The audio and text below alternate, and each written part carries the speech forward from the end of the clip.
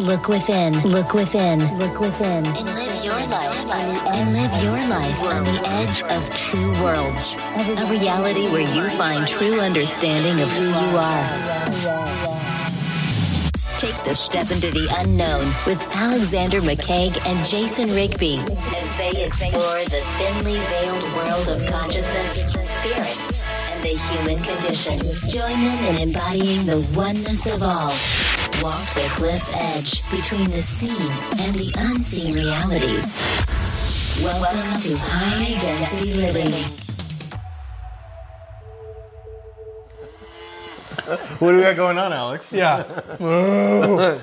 We have a moo dog here. We got a mood dog. We brought Anubis today to all of our HDL fans because people have questions about cows and eating meat, right? And what that does from a... I'm going to cut the cows off. I have the cows going on my mind through YouTube, guys. What happens in a systemic, and when I say systemic, so a systems thinking process for when you eat a cheeseburger, right? Right. Or a hamburger if you don't like cheese. Or you have people that talk about grass-fed. Yeah. You have that whole scenario too. Like the cows are happy when they died. Sure. Is anyone happy when they're getting put down? Okay. Now that I've wet my whistle. So what is it that... Good boy. What is it that everyone was talking about? He has cow color. So he is a cow color. You know, that's why we brought him. He's a cow dog, right? Well, Gaia got the other video with the dog Q&A, so we got Anubis in this one. Mm-hmm. He's a higher density dog on Instagram. He is. You can look how chill he is. Yeah, you can follow high density dogs on Instagram. He's on there. Good boy. Nice work. All right, you stay there calmly.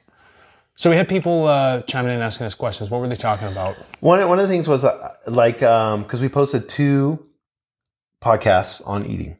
Right. We had the first and second episodes, and what a lot of people were talking about was... Let's get Jason in here. Yeah, and we have the dogs kind of lower than us. But they were talking about... They agreed. There were a lot of comments on organic versus GMO. Okay. So that was interesting. And then back and forth. But one of the main comments was over and over is like today I got one that was like, I'm not giving up my bacon. Okay. But seems to be the most pushback. They're agreeing on everything. Okay. But the most pushback off of our 2 episodes is the whole eating meat thing. Okay. So now there's a couple functions of eating meat, right? So what happens to the earth?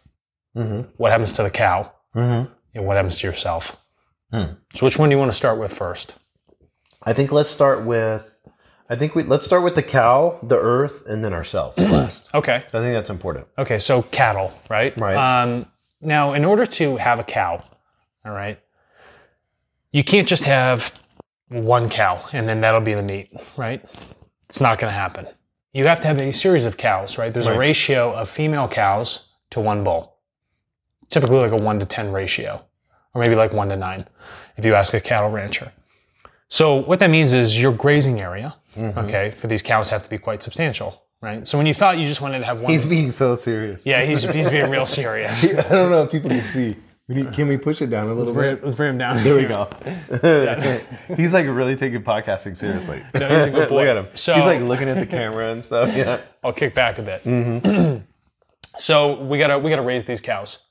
And for this cow to grow, it's going to take years of maturity, right? So this animal is going to be birthed, right? It's a mammal. So it's got that large gestational period that we all have, right? This thing gets just totally launched out of the cow. This is pretty much what happens. The farmers have to pull this thing out, right? If it gets stuck. There's like most of the time. and stuff like that. Yeah, all of that stuff, right? So you have to artificially inseminate a lot of them too, right? Or get the bull in there and have him set it all up. It's a whole process, just to get the cow to give birth, right? So that we can put another cow on this planet so that we can grow it so that you can eat meat, okay? So now this cow, now it's out there, right? So we got to grow it. So what's that going to require? It's going to require a lot of feed. And they eat basic grain feed. Not most of them, right, do not have just like grass-fed grazing But cows. I mean, I've seen like, what's that video on Netflix? Like, it's not Cowology or Cowspiracy? Cowspiracy. Yeah. Right. And they're showing them like eating trash and all kinds of stuff. Well, yeah, so they're not going to highlight the best stuff, right? But they'll highlight some stuff that's not like, fabulous. They got to be over dramatic. They have to be over dramatic. I mean, your average rancher probably actually is not being a dick. No, the average guy's not. The guy's trying to make some money, right? Yeah, exactly. So he doesn't want his stock to be not healthy, right?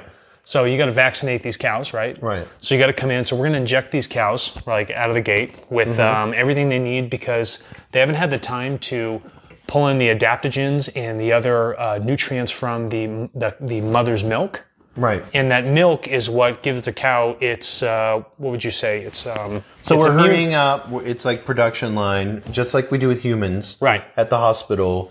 We have to give them this fake formula. They have to come out really quick. We have to time it perfectly. Man has come up with a better theory than nature. That's correct. We're more higher evolved, right, than the billions of years. So everyone's like, oh, well, I mean, organic grass-fed meat. Okay, well, the cow's jacked up with synthetics, right? You have to synthetically cleanse this cow of any sort of bacterial issues or anything that has to do with its digestive system because it hasn't built up that immune response from having the mother's milk or anything like that, right? There you go, right there.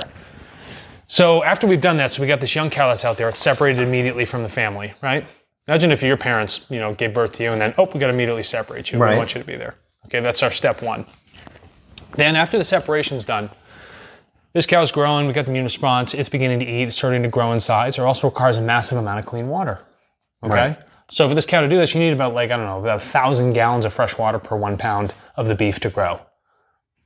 So and I watched some documentary where they showed how much water it takes, and then if you add how many, tens of thousands of cows that are out there. Correct. Yeah, so if we have tens of thousands of cows out there. You get a whole city like LA. It's insane, right? Right. So to get like 16 ounces of beef that people want, right? Just your regular old pound, whether it be a steak or like a huge burger if you're going to eat it. That takes thousands of gallons of water over a cumulative period of time, right? Right. So now we've channeled the water into the cow, and we also have huge monocropping farming operations to create the grain to put in storage to feed these cows, right? You can't just grass feed a cow. If you want to grass feed a cow, it requires hectares of space, all right? And we'll get to that for the global perspective. So now this cow is starting to grow, okay? That makes sense. So it's useful life, right? So you have dairy cows and you have your cows for your meat, right? Mm-hmm. But some of the dairy cows, when they become exhausted, right, when they no longer produce milk, what are you going to do? You slaughter them so you can eat them. Mm-hmm. So this cow's now gotten to sufficient size.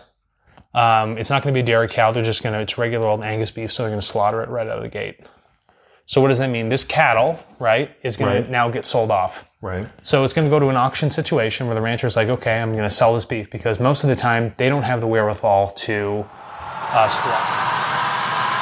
Look within, and live your life on the edge of two worlds. A reality where you find true understanding of who you are. The learning is done.